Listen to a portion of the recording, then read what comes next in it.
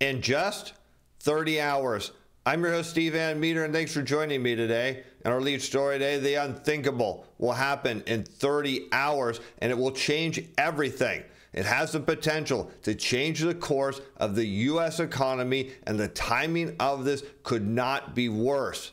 Plus, we have mounting evidence that the global economy is slowing down, and the policymakers have got this completely wrong. And yet, wait till you see what one of them said today. It's outright stupidity. And when you understand that these people who are in charge of the system have absolutely no clue how it works or how to manage it, well, wait till you see what this one said. It's all the proof you'll ever need. And with that, let's head over to Bloomberg, where we picked today's story up with a headline: U.S. core PCE, or personal consumption expenditure prices, post the smallest monthly rise since late 2020. Now, why does PCE matter? Now, you heard of the Consumer Price Index. This is pricing on the consumer side. Personal consumption expenditures, this is in this report from the business side. Now, we know the Fed loves PCE over the CPI. Everyone really focuses on consumer prices, but here's the problem. We continue to hear from the Federal Reserve and other central bankers that inflation is going to surge higher here. It's going to look just like the 1970s, and then you get a headline like this that suggests that perhaps the global economy is indeed continuing to slow despite the recent resurgence in the factory sector. The core personal consumption expenditures price index, which strips out volatile food and energy components, climbed a mere, get this, 0.1% in August.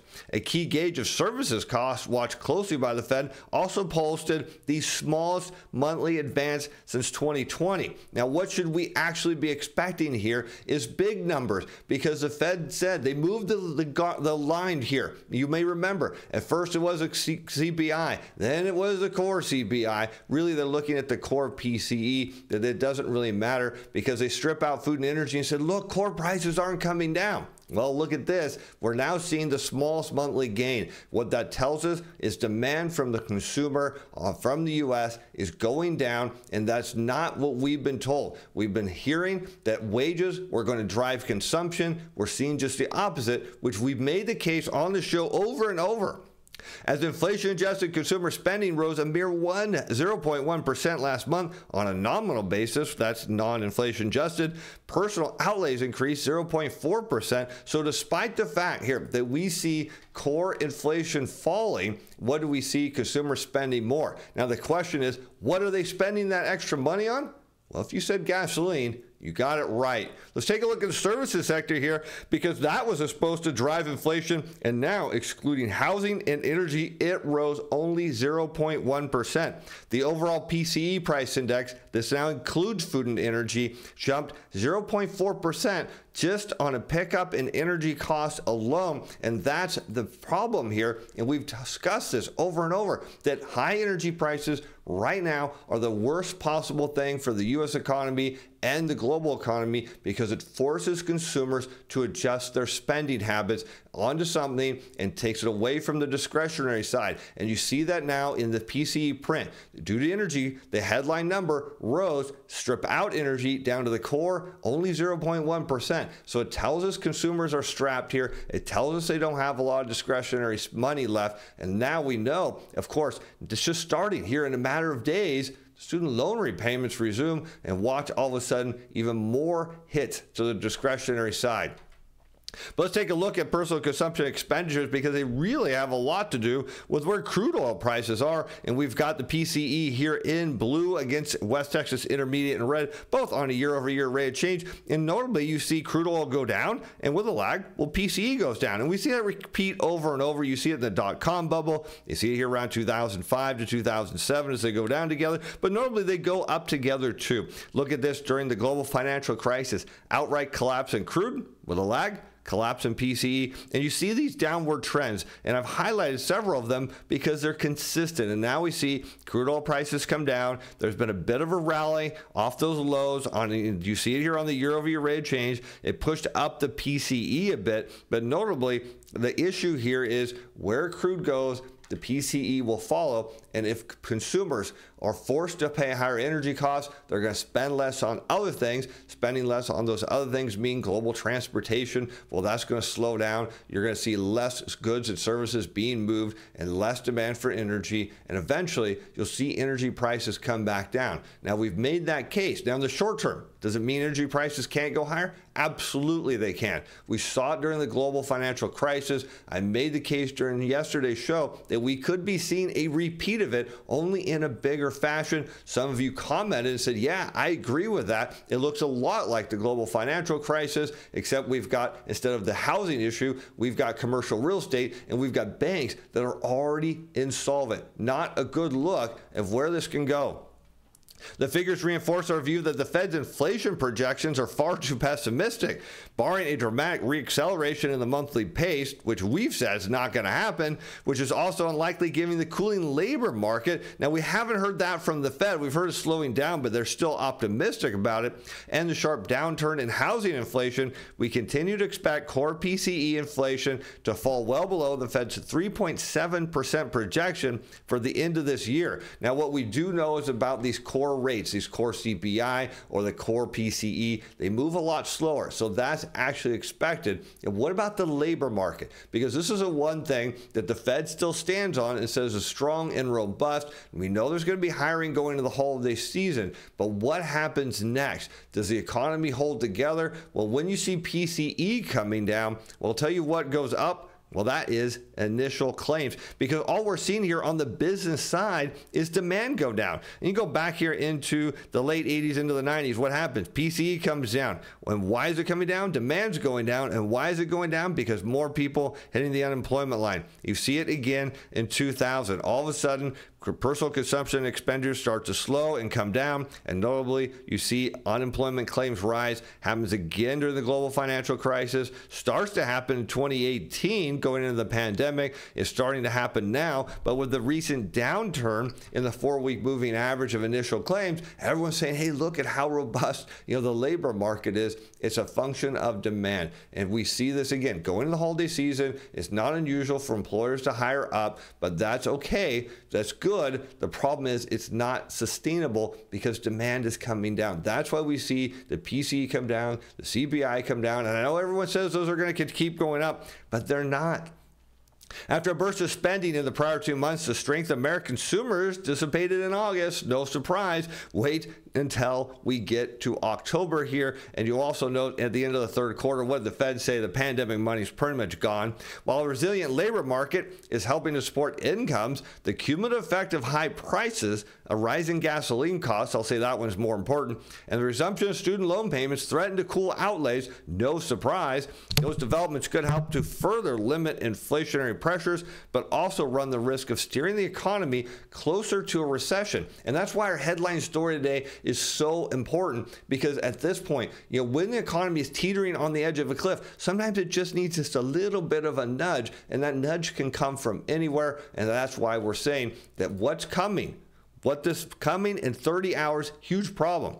Let's take a look at the PCE against total compensation. This is average hourly earnings multiplied by average weekly hours of production and non-supervisory employees. What a beautiful relationship here. And this is about demand, and this is the case we're making. Everyone says the prices magically go up even if people don't want to spend, and what you see here is that did used to happen. That happened in the past. Not anymore. Not in a global economy. You can see your total compensation in red shown on a year-over-year rate of change. If consumers can't afford it, they're not buying it, and that means price growth slows. So likely what we're expecting is the economy slows, hours will get cut, and next thing you know, this will keep coming down, as too will demand.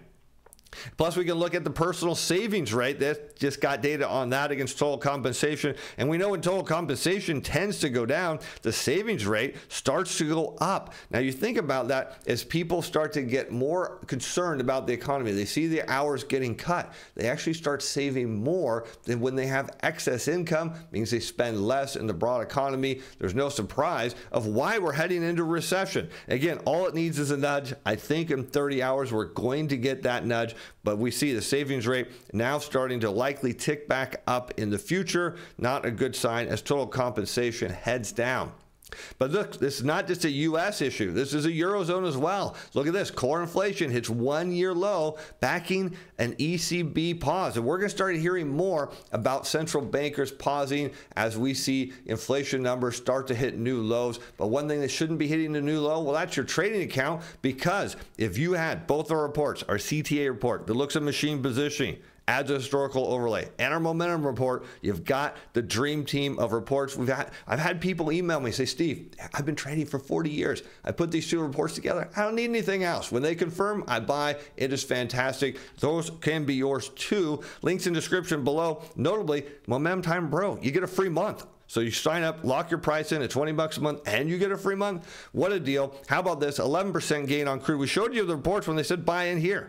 And then we showed you the reports that sold here. And now this 11% gain said buy here, confirming on both reports, up right now, just on this move here. 11%. Here you can see on our CTA report, August 31st, machines started buying up into that trend. There was your signal. You flip over to the Momentum Timer Pro report. You go to the energy sector. We got two of them on here. They had 3 consecutive days of building momentum. Between the two of them, it tells you validation, price goes higher. All you got to do is place the trade. Again, links in the description below. But underlying price gains, which strip out food and energy, came in at 4.5% in September. That's down from 5.3 in August and much less than the 4.8 median estimate. Headline inflation moderated to 4.3 from 5.2, an almost 2-year low that was also below expectations. Here we see, led by a drop in energy costs, but with services also slowing sharply. And it's the services. That's the one that no one said was going to happen. We heard, so it'd be robust services demand, robust services inflation. We said, no, watch the manufacturing sector. Where it goes, services follow. And sure enough, the only thing here that's driving the CPI indexes as up the way it is energy prices. We know it's Russia. We know it's Saudi Arabia. But at some point, it will all backfire on them. You wait and see. What do you think? Do you think they can keep driving oil prices up, up, and up? Or do you think it's a demand issue that at some point consumers around the world are tapped out and it doesn't matter and sends prices crashing? Weigh in the comments. Love to know what you think. Friday's data offers the most definitive sign yet that growth in core prices, the key metric as monetary policy was tightened, is firmly on the way down following a summer during which statistical distortions popped it up. And here we can see what is going to drive personal consumption expenditures. Now we're going to look at the core. This is excluding food and energy. This is what the central bankers don't understand. When you invert yield curves and you reduce the amount of money being created in the economy at a time when there's record debts, and then you drive interest rates up so people can pay more on those debts, well, eventually money gets chewed up out of the system and you see demand goes down. Here you can see the net percentage of banks tightening standards here against that green line. That's the baseline. Anywhere above the dotted green line, that's where banks are tightening standards, creating less money in the economy. And look at that, core inflation heads down. You see it during the global financial crisis. You see it going in during the pandemic. You're seeing the early phases of it now. Our prediction is at some point, all of this is going to come crashing down, because look at this. It's US, it's Europe, and now we're going to another country. Before we show you why, 30 hours from now, the tipping point begins. Look at this here, Canada. Economic growth misses forecast. See, we have to continue to hear that. Backing rate pause. And we're going to hear this from the Fed too. As the data slows down, we're going to hear it. Preliminary data suggests gross domestic product edge up a mere 0.1% in August, as declines in retail and oil and gas industries partly offset increases in wholesale and finance. The report points to an economy that's still in a soft patch as interest rate increases weigh on indebted households, we've been saying is a problem, and restrained spending. It leaves room for the Bank of Canada to hold short-term borrowing costs steady in late October, despite a worsening inflation backdrop. But we're seeing inflation slow down because it's a demand issue. That's what the central bankers don't get at all. But now, 30 hours from now, is this the tipping point for the U.S. economy? Could it send the global economy down? The answer is outright yes. Let's see what's going to happen. Here from Bloomberg, we see White House staff told to brace for furloughs as the shutdown nears. That's right. We got midnight on September 30th coming fast here. Look at this. House Speaker Kevin McCarthy has sought to secure enough votes in the Republican-controlled chamber for a stopgap bill to keep the government open, which also includes deep spending cuts and stricter border and immigration policies backed by hardline conservatives in his caucus, that he hasn't gotten it done. And here's my belief. Happy to have you weigh in the comments. I don't think they want to get this done. I think if the Republicans in the House can do something to put the economy here on pause, it sends us into recession. We know historically, on the second term, in a recession, presidents unlikely to get reelected. And look, all that Republicans have to do here is say, look, we tried to get something done. The other side wouldn't do it. You know, politics is a fun game when you watch what their real motivation is, because look at this. Congressional Democrats in the White House oppose those measures. So we already know. McCarthy already knows it's not going to happen, meaning the bill has virtually no chance of becoming law. So does he give in, or does he just keep going and say, look, it's not my fault the government shut down. You wouldn't agree with me. And if that is enough to send the economy into recession, it very well could be. I think that's the nudge it needs. The Democratic-run Senate proposed a bipartisan plan that would keep the government open until mid-November and provide $6 billion in new assistance to Ukraine. That measure, though, is a non-starter for House conservatives who want to halt or severely limit further assistance in Kiev and its war against Russia's invasion. So here we see a standoff. Will it go a week, a month? I don't know, but historically, these things don't last long. Here you can see usually a matter of a day or a few. It doesn't appear that way. Some of the longer ones under Bill Clinton, 21 days. Then under Barack Obama, 16. But how about under Donald Trump, 35 days? You imagine shutting the economy down right now for 35 days. We talk about pushing things and nudging them into recession. I think the Republicans are playing politics here. I'm not saying it's a bad move. I'm saying you got to look at the cards you're playing and try to get the president's office back. But from an economic standpoint, I think that's what their motivation here is. But look at how clueless. Now, I want you to see the Fed here. I've showed you the global economy is slowing down. We've showed you now in 30 hours, we could see a tipping point. And look what the Fed has to say about all of this. Fed's Barkin says labor market key to assessing demand and prices. He says officials have time to see if more work is needed, although I'm not sure that's the case. The path forward, to me, depends on whether we can convince ourselves. Now, I want you to understand those words. We can convince ourselves. What is the Fed supposed to be? If you said data dependent, you got it right. So why should they convince themselves? Shouldn't the data tell them what to do? But let's look at this again. Depends on whether we can convince ourselves inflationary pressures are behind us or whether we see them persisting. I will be watching the labor market. So now we're switching it. And we're not going to look at the core CPI, core BCE. We're going to look at the labor market for those signals.